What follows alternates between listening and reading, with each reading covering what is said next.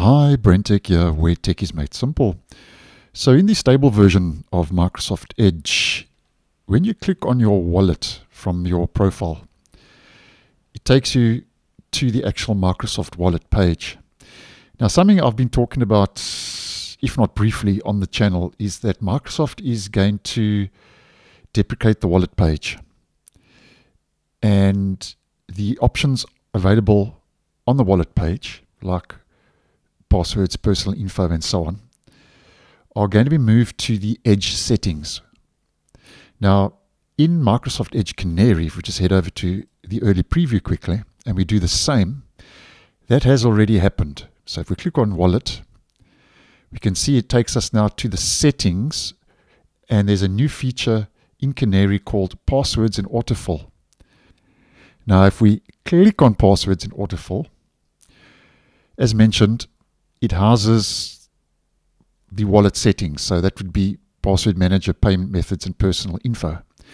Now, this passwords and autofill isn't actually that new in Canary. It's been around for a good couple of weeks. But just showing you more or less what's going to happen when Microsoft makes that transition in the stable version, because you can see there's a banner, we're making changes to wallet, and the changes they are making involve some of what we are looking at today. Now, what has become available quite recently in Edge Canary regarding passwords and autofill is if we click on personal info, there is a third setting that Microsoft now has added onto this page. And it says, allow Microsoft Edge to improve autofill suggestions by collecting field labels in web forms.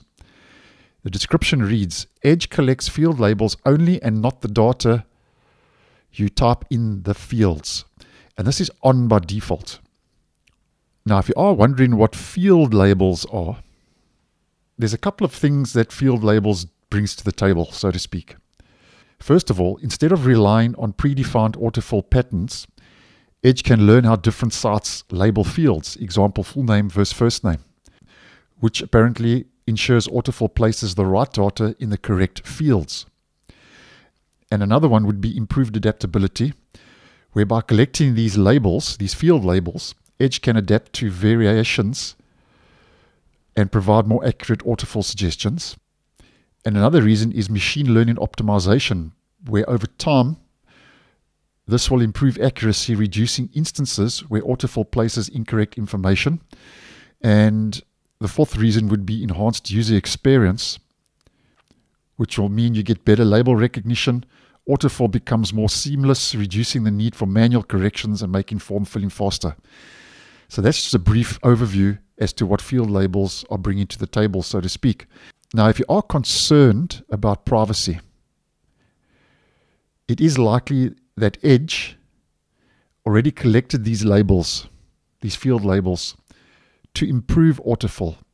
But now Microsoft is actually giving us a setting and a toggle to give you a bit more better control over the feature. So if you are concerned about privacy, then you can just toggle this off, where previously there was no setting.